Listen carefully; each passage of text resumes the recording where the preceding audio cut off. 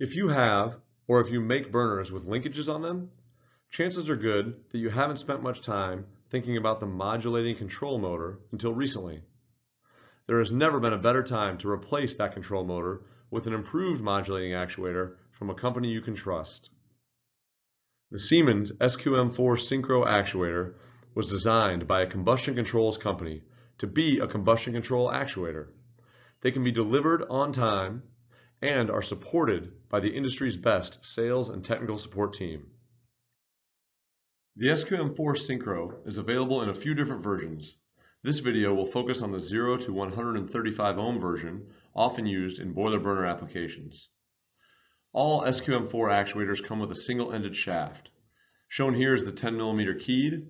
Also offered is a 3/8" square and a couple other versions and sizes to suit your application needs.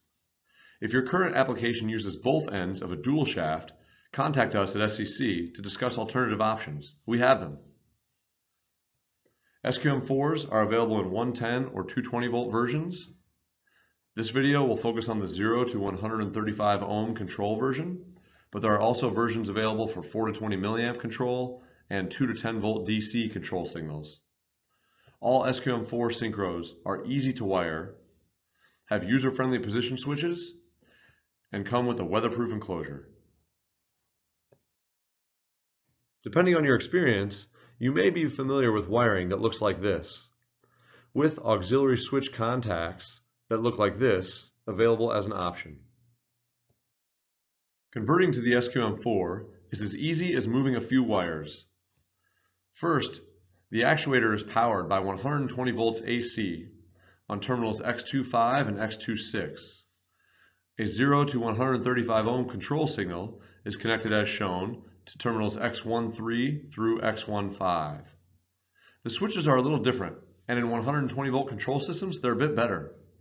The high switch will provide a 120 volt output when made on terminal X27, and the low switch will provide a 120 volt output when made on X23. Note the asterisks shown on X21 and X22.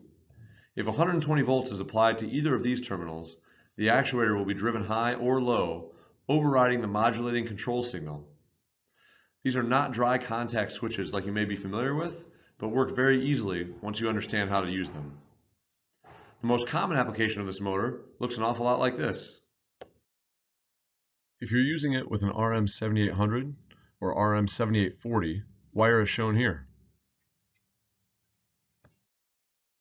Or to use with a YB110, follow this wiring diagram.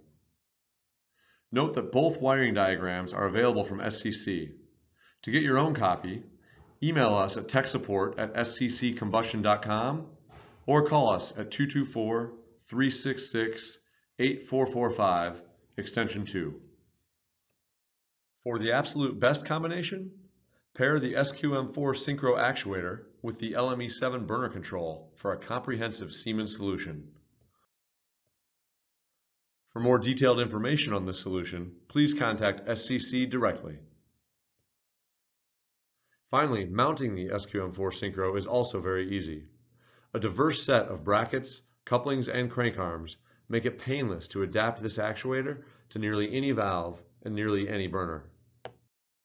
There is no longer any reason to ignore this critical component on linkage burners.